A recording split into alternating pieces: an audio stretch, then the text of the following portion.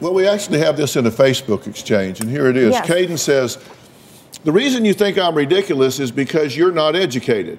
I am a retired ICU nurse. I am a respected advocate author. Go yourself. I'm smarter than you. End of story. You are useless to society and the prime example of a true sociopathic mother. You have problems so serious that you can't understand normal thought. Do you know psychology?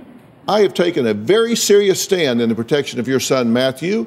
I have well-documented proof of what this selfish, incompetent, cruel, neglectful family has done to harm Matthew and his abilities to live as a normal adult.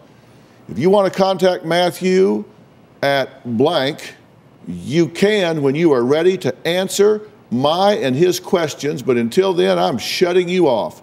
You are not worth anything but heartache to either of us, and I hope that you want to commit suicide.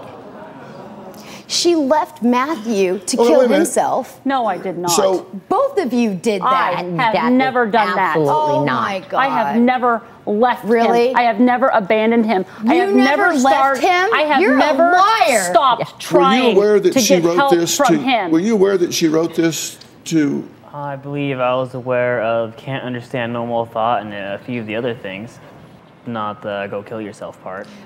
Debbie, you starved Matthew? Matthew was never starved. Never. That is a lie. Wait a minute, you weren't there?